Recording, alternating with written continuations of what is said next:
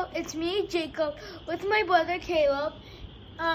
We're today my mom's filming, and she this morning we went with her by our generator.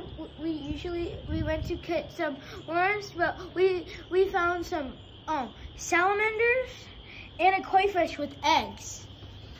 So here's our crayfish. We'll just take a look at what he looks like. I'll put him by the white. And the coolest thing about this crayfish is it has eggs. Is it a male? Well, no, it's going to be a female because the females store their eggs here. So you can see there's thousands of them. Thousands of little eggs. And even when they hatch, the little babies stay under her tail to be protected. So we've actually had pet crayfish in the past. They ate each other. We're going to keep this little lady until she has her eggs, and we're going to be updating on our channel here how she's doing.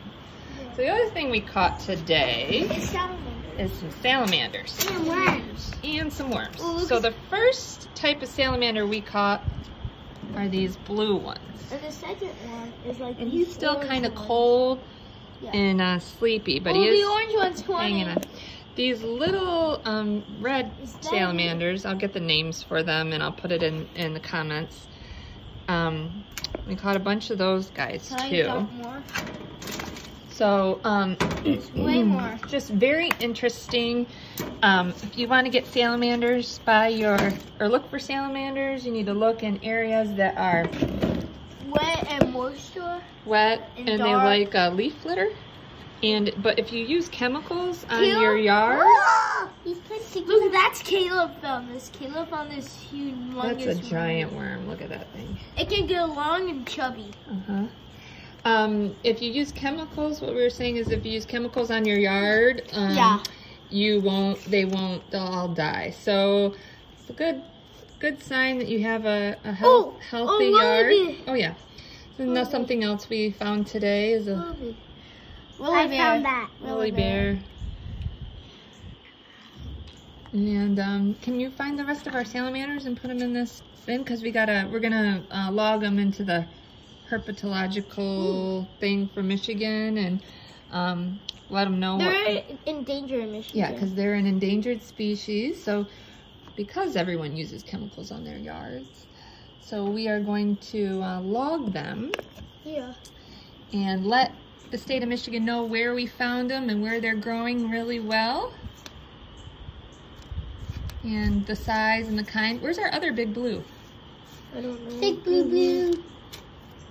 There's a big blue. What's funny, I found there was one of them missing them. One of the salamanders missing. It was in the house. It was by our computer, and I found it. We went to show Jacob's class all the things that we found today, and we were showing them the big salamander, and then the little guy ran away. Yeah. And then we couldn't find him. And then later in Jacob's class, he came. I see you. So I can't find the other blue one. You guys see him anywhere? No, I don't. But look at the size of this worm. It's huge. Yeah.